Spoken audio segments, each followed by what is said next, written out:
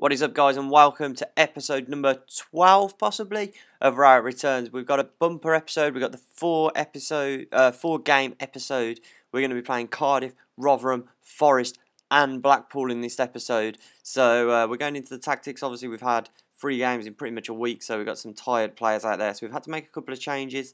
Still, the fitness of the squad isn't amazing, but it's there or thereabouts. Obviously, we've got Clayton Donaldson and Lloyd Doyley out on international duty, along with Nicky Maynard, but he's not out on international duty. He's eligible because he plays for Cardiff. In the last couple of days, I actually really want to develop my youth. Oh God, no, not that yet. It's going all over the place. I want to develop my youth, and I was having a little look around, and I wasn't particularly happy with what I saw when I set up my youth development initially. We're gonna try and get an athlete club abroad so we can get some more scouting knowledge in. Scouting 4% world knowledge isn't good enough. So I've been to the staff. We're going to try and increase our youth development. So Lyndon Tomlinson, who's already here, has got 20 working with youth, which is unbelievable. I've actually sacked Mark Sale, who came with us, and we're going to appoint a new head of youth development who's going to come in here. I am currently going to put a new manager of the under-21s, and that's going to be John Owens, because he's got 18 working with youngsters and he can spot their potential. So we're going to try and build. We're signing a few new staff members on the transfers. I don't know if it will show you. Yeah, Bill Hendry, because he's got 20 working with youth, 16-15 on the player abilities, 15-15-20 John Murtra, and then we're going to sign this scout because he's got good knowledge of France and Cape Verde Islands. So we're going to give him a go. In other news, we actually looked at Zigic for the first time. He played in under-21 games, which I attended, I had to arrange a friendly against Blackpool to see him play. He actually done really well. They won the game 2-1 and he scored both the goals. He was quite impressive. Another player who was quite impressive was this lad, Naziri. He was impressive, but his stats are absolutely shocking, so there's no chance we're going to be seeing him in the starting lineup anytime soon, but it was nice to see a good performance from one of the young lads. We've also got, with the striker situation, we have got a lad called Denny Johnston, who was at the club from the start of this season, and I don't know if I'll be able to show his under-21 performance so far. It'll be on, where would it be? Report stats, there we go. So let's have a look if we can find it. Is this the under-21s? So he scored 7 in 7 in the under-21s. So is that definitely under-21 league? Yeah. So the under-21 league, he scored 7 in 7 with an assist. So I'm actually thinking about starting him in this game against Cardiff and seeing how he pulls it off, because he hasn't had a chance really to play so far this season. Why not give him a go? Just trying to have a look at his best position, really. Possibly, he'll probably go advance forward and see how he does there. Put him up there, and let's give this a go. Now we've got a corner here with a chance if we can work something. And here is Johnston inside the box. He has a dig, and it's good from him. And he's got another chance, and he lays off to Gleeson, who we've put on for David Davis because he was lacking fitness. And it's Stephen Gleeson with his first goal for the club, and Blues have the lead. Probably should have mentioned it was probably a bit harsh on Wes Thomas to miss out. He started the season really well, but he did tail off. And I like the idea of Johnson because he's in form at the moment. They've, of course, got Makeda up front, who is a good player for them. He used to play for us last season. He scored 10 in 18 games for us on loan, so we're going to have to be careful of him. And we're edging towards half-time in this one. We'll take this at half-time, a 1-0 lead against Cardiff. They're a very, very good side. So we'll look to try and shore it up in the second half if we can find a way to do so. We make it into half-time, and we've done okay. We've had 56% of the possession, so we've played well. There's always room for improvement. Happy for Gleeson to get his first goal. Of course, we've got David Edgar, who's not ideally located in that position, but he's doing okay, and you can't really change it so far unless we get an injury or something. So Callis has got the ball down on this right hand side, and Boo's going to try and work something in the middle. He finds Johnston. He finds Damari Gray. Damari Gray skinned his man then, but he cut back inside, which is frustrating. He finds McLeod on the edge of the box. Jay Spearing, can he get a shot off or find Gleeson? Robinson, nice little play from Blues on the edge of the box, but they've lost the ball now. And there's going to be a chance for Cardiff to come away, but they didn't. And it's good covering from Caddis. And Blues looking to start another attack through McLeod. He finds Damari Gray, and the ball's away again. But a long ball up to Johnson, and it falls to Denny Johnston. And Denny Johnston gets his goal. The man that I decided to play instead of Wes Thompson. And it's a missed header, but a great ball from David Edgar. And the ball falls to Johnston, and he makes absolutely no mistake. Blues have a 2-goal lead here, and I'm absolutely delighted with that. But the long throw comes in, and it's flicked on David Noon. Is it David Noon? Craig Noon even scores, and he scores his 2nd goal of the season. And all of a sudden, when we look to have a bit of breathing space, we've been pegged back instantly. Pegged back to 2-1, of course, I meant, but there's a massive chance. He looks majorly offside there. Adam Lafondra looked massively offside, but he scored his 150th career goal, and it is going to count. It's all square now, and we're massively, massively disappointed with that. We've got to go and try and attack them now in these last 15. And Duffy, free kick chance, hits straight at the wall, but it comes back to Duffy, and Gleeson's in there looking for his 2nd of the game. Cleared away, but only as far as Robbo, and Robbo now has got to look for one of the shittest passes I've ever seen, and it's straight to Makeda, and Makeda, the man who was on loan at Blues last season, finds Harris. He skips past a man, and Blues are going to lose this one unless Harris skies it, which he does. Poor finish. So it looks like it's going to be 2-2, and this is going to be the end of the chance. I was impressed with Johnston's finish, but we have really let this one slip. A 2-goal lead, and it's really, really frustrating, but it is, oh God, giving the ball away for fun at the moment, but as long as we get the result out of it, at the end of the day, it's 3 games and beaten, I suppose. And there it is. Thrilling second half, as they say there, but it's not the result we were after. We actually played quite well. It just wasn't our day, I think, is the right analysis of that game. We're going to go skip through into the next one. I'll let you know if anything happens in terms of coaches, etc. But we're still in that 6th place spot. But we've missed a real opportunity because we could have gone into 3rd. So we skipped through. We had a 14-day break between the matches after the Cardiff game, between that and the Rotherham game. We blew a 2-goal lead, so obviously that can stew over that for 2 weeks while they go away on international duty and come back stronger. We signed Murtara, the coach, and we signed a new head of youth development, Bill Hendry.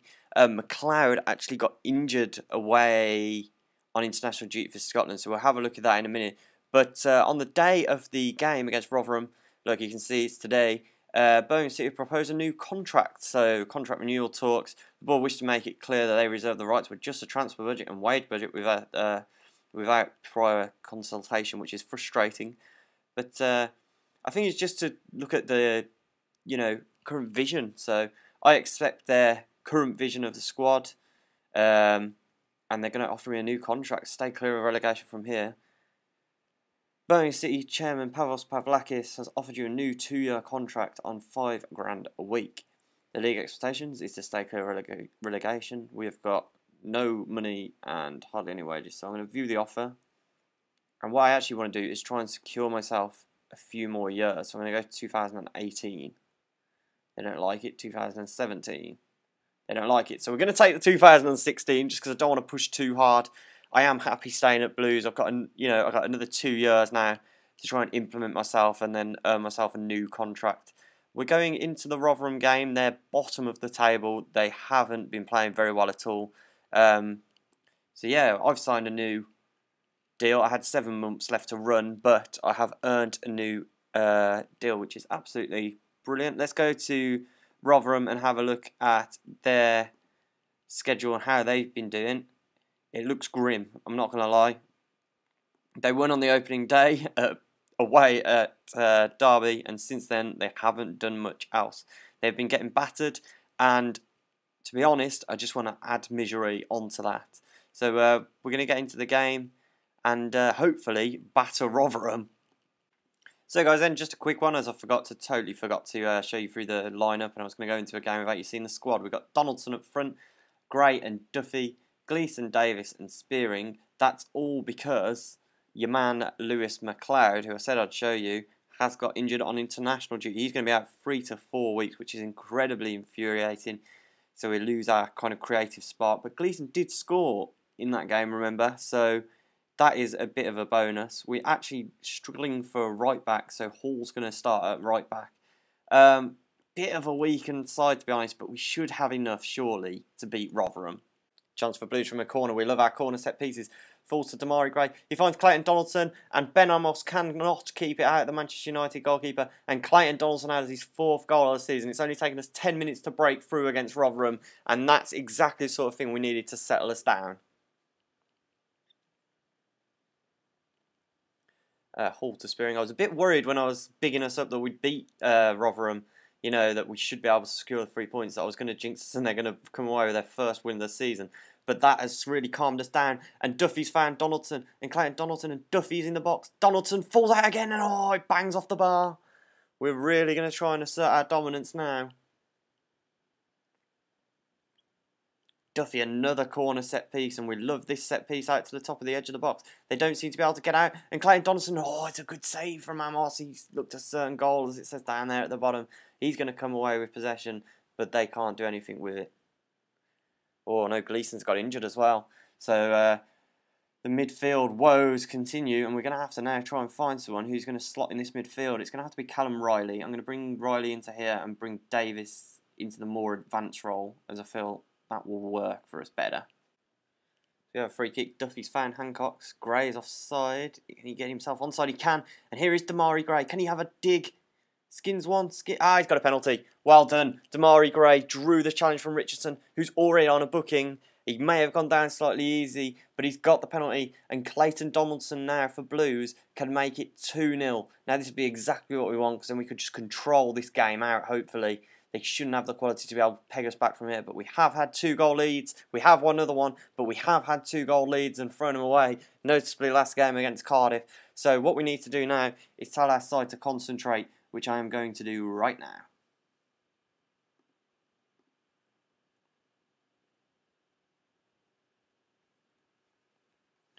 Looks like Duffy's won a free kick, and Davidas has made the challenge.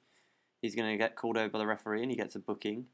What a Blues. If we can score another one before half-time, that should literally end the game and maybe bring on the likes of Denny Johnston again to get another appearance. Here's Callum Riley looking for a pass. He goes back to Will Packwood. Hancock's moving it around nicely, and he beats his man.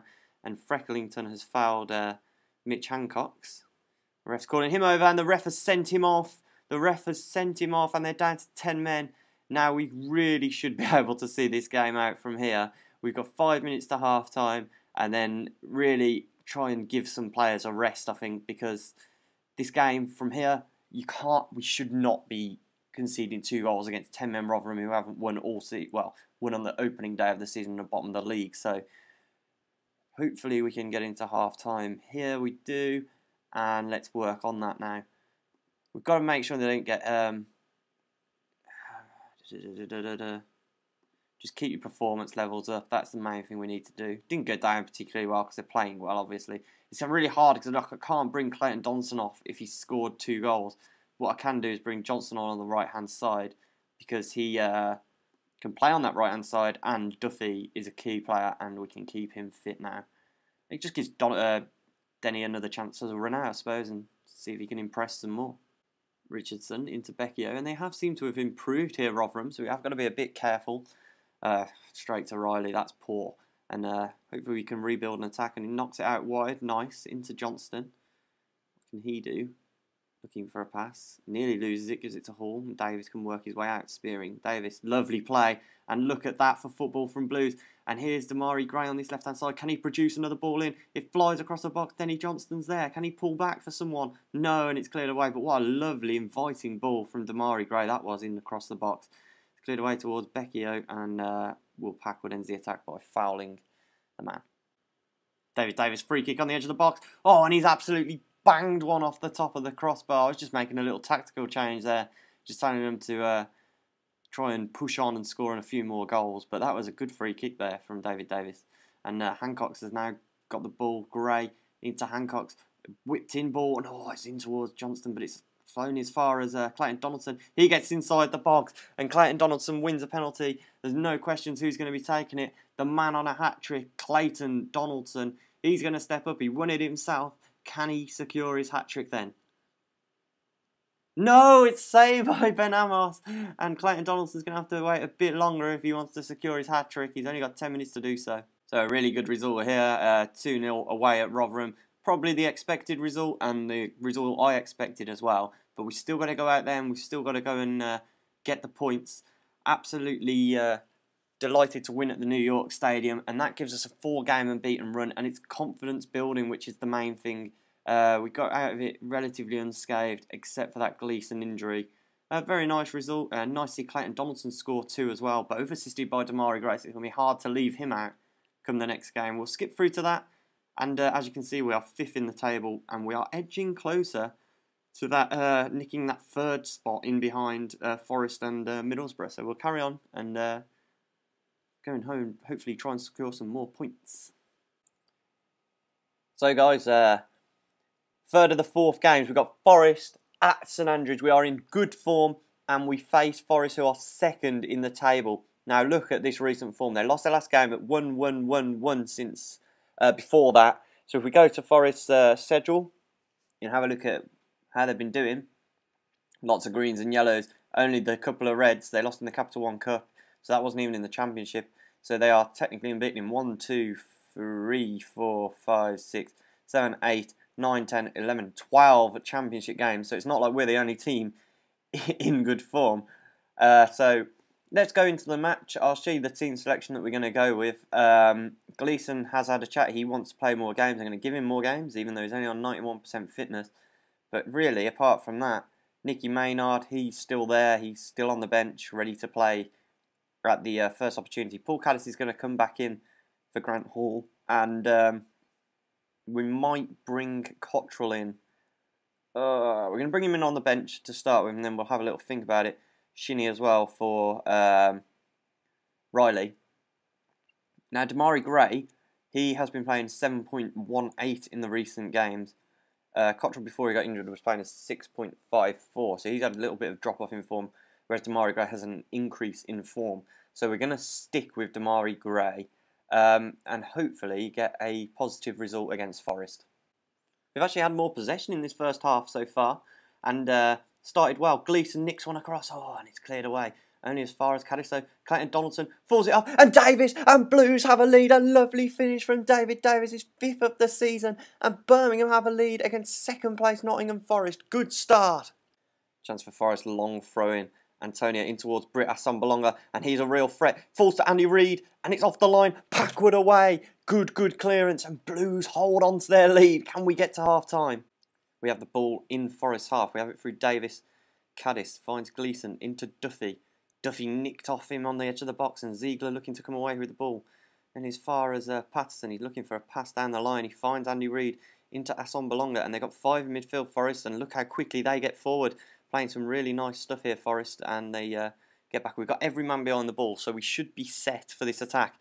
But we can't stop that long ball to Assombalonga. It's a really good challenge, but he's still got possession, and he fires one off. It's a good save from Randolph, and Packwood's there again to pick up the ball, and Blues can come away. We've got so many young players. You look at Packwood, Damari Gray, some young players on this team, and they've been really inspirational for Blues, and I hope that that's what we're going to try and build, is this youth. But Forest have all of a sudden, all over us, they've got the ball back, and through Hunt, they come in forward in towards Patterson, and it's straight at Randolph again. We've just got to try and get into half-time here, because we are under a bit of pressure. But Randolph looks like he's going to come away with it. No, he don't. Can we get into half-time is the question. Here, we've had 59% of possession. We just got to try and possibly create some more chances with it, because if we can have 59% possession, create chances, then we could get a second and see this one off. This could be possibly a bit hard on Stephen Gleeson. What we're going to do is we're going to bring on Edgar in the defensive midfield role, push Davis forward, and push Spearing into the central midfield position. We're also going to bring on Cottrell for Duffy, because Duffy's carrying a knock. And hopefully that just gives, because we've got Spearing and Davis on bookings in that centre midfield, so they're going to be the ones that are going to have to make the challenges. So hopefully Edgar can do the majority of that, winning the ball for us and hopefully creating something. Instantly, Cottrell has got injured. He's come on and he's going to have to go off. That leaves Shinnie. It's just nice to have so many options, because I mean, I could have brought Nicky Maynard on. In fact, Nicky Maynard, did he used to play for Forest? I've got a sneaky feeling he did at some stage. No, he didn't. I was going to say, if he played for Forest, he could have possibly brought him on. I'm trying to work out what the best idea here is. Shinny, I think, on the right-hand side as more of a central midfield role in case we come under pressure and we need him to track back. So that's the role we're going to go with instead of having Donaldson on the right and Maynard up front. We had another corner here, Spearing, and he fires it to the edge of the box to Mari Gray. A little reverse ball would go down well. Or to Clayton Donaldson, and Clayton Donaldson makes it 2. The corner set pieces are OP, but they're working, and if they don't try and defend them, I'm going to keep exploiting them. Clayton Donaldson puts us 2-0 up, and to be honest, it's not undeserved. Look at the stats, 59% possession and 20 minutes to go. Come on, Blues, this will be a massive win. So we're into the closing stages here at St Andrews, and we have a massive 2-goal lead over Forest. In terms of pegging them back, this is going to be an absolutely massive result as well, because they're going to drop points and we're going to gain points, so it's the typical 6-pointer, as they say. Forest coming forward here with 5 seconds to go, so even if they score here, they haven't scored here. We've kept a clean sheet against Forest, and that is a real sign even of intent. I'm absolutely delighted with the performance. A real nice victory. Clayton Donaldson and David Davis with the goals. David's got player of the match, and that is absolutely massive. We are moving up the table now. We're still in 5th place, but look at this. Look at this. We are really, really starting to catch up with Forest and Middlesbrough. We're now only, what, 6 points away, 7 points away from going level with them. And in terms of Norwich and Charlton, they are only a point ahead of us. So I think we've just got to keep this run going. It's been a successful episode. I vote we get into the next match. I'll show you the team lineup and we'll go from there. This is something that we couldn't overwrite in this episode, really. We've been playing really well, and David Davis scooped Player of the Month award, followed by Clayton Donaldson. If we have a look at the Player of the Award, obviously got Asson Balonga won it in the first month, but Lewis McLeod actually came 2nd. Nicky Maynard came 3rd in September. Nothing in October, but this month we got Clayton Donaldson and David Davis who fought out for that Player of the Month. And then Young Player of the Month, Lewis McLeod, actually has won it twice. And this month we didn't have anything because Lewis McLeod was injured, basically. But I've actually won Manager of the Month, which is an amazing achievement. We beat Wolves, we beat Watford, we drew to Cardiff, we beat Rotherham, and we beat Forest. A really, really good month, and it's seen us stay up top of the Sky Bet Championship, which is really, really good place to be at the moment, and we are creeping towards the top. We can keep these results going. The last game in the episode is going to be Blackpool. If you look at Blackpool here, they are in the relegation zone. Obviously, they can move higher, so they've got incentive to play for. But once again, we're at the top and they're at the bottom. We've really, really got to try and push it and try and get another 3 points. So let's go and have a look at the team. And here is the squad. We have major, major problems. We've got Paul Caddis injured, Jay Spearing injured, and Damari Gray. So what we're going to have to do is we're going to have to bring Edgar into that role that Spearing plays, and then look at possibly David Cottrell coming in. One of the first times this season. I think it might be the second time that Cottrell and Duffy will have played together. But Mark Duffy is actually struggling on 88% fitness. So it's getting really tough now to start picking the squad. We can bring in Erdley for Caddis. I mean, the balance of the squad hasn't actually changed too much. It's very hard when you lose some big players. You look at the players we're missing. Caddis has played most of the games this season. Spearing and McLeod have also played most of the games this season. Damari Gray, who played incredibly well in the last match. So it's whether we bring Denny Johnston into the equation and put him on the right-hand side. I think that's what we're going to do, but keep Duffy on the bench in case we need to score for whatever reason. But we are playing Blackpool, and at the end of the day, they're down the bottom. We've really, really got to try and impose ourselves like we did against Doncaster. We're on a good run of form, and there's no reason we can't do that. So it looks like we've had an absolutely shocking first half. We've had more possession, but nothing has happened. I promise you there's been no attacks. Look, as you can see down that bottom there. Really, really poor. I'm not happy with the performance, and I'm going to let them know that. And it is possibly time for a change, because Blackpool are down the bottom at the end of the day. And for us not even to be able to push onto them and try and create something, I'm not bothered that we haven't scored, because that happens. But Duffy's going to come on. I'm going to give him a go. And have a look how it goes, and then in fact, I'm going to bring Maynard on as well straight away for Donaldson. I just want to try something different and hopefully try and create a goal. So finally there's an opportunity in this game that's worth looking at, and Oriole knocks it back to Peter Ramage. He played for us a couple of years ago, and it's a poor ball, and Edgar wins it. Gleeson, he finds Nicky Maynard. It's a shocking ball though, and Blues have had to rebuild the attack. The whole pace of the attack's broken down. Davis with a poor ball now, and here's D'Alfonso and Blackpool. They're getting a nosebleed going this far up the pitch, but they're going to have a real opportunity here unless Eardley can make the challenge, and he does. And he fires one out to Duffy, but unless he's going to take on the whole team, he's not really going to go anywhere. But he finds Nicky Maynard, and now Nicky Maynard looking to move forward for Blues. Cottrell, can we create something? We haven't created anything in this game so far. Nicky Maynard tries to skin another, and the ball's played through to Nathan D'Alfonso, and Lloyd Doyley's tripped him, and Lloyd Doyley's going to be taking the walk here. I'm pretty sure Lloyd Doyley's going to be taking a walk. He is.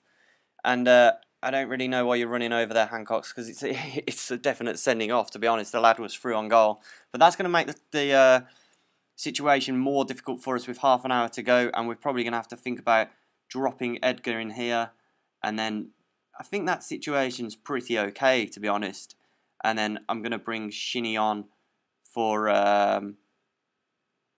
Cottrell, sorry, and swap the two over and hope that Shinny can be the man that can create something for us. And we're down to 10 men, so obviously it's going to be a bit more difficult. Really hoping that we're going to be able to create something in these closing stages, because the game has been an absolute nothing game. The only highlight was the sending off, and we have got a corner in the 90th minute. Gleeson, Eardley's on the edge, and there's a real chance here for Blues if they can just create something. Duffy in the box, Maynard, and there goes the chance. There goes a chance, a brilliant save to be fair, but Nicky Maynard throws away the chance to win the game for Blues, and now Will Packwood's going to have to come off, which leaves us down to 9 men. And these closing stages, we're going to have to be pretty careful not to...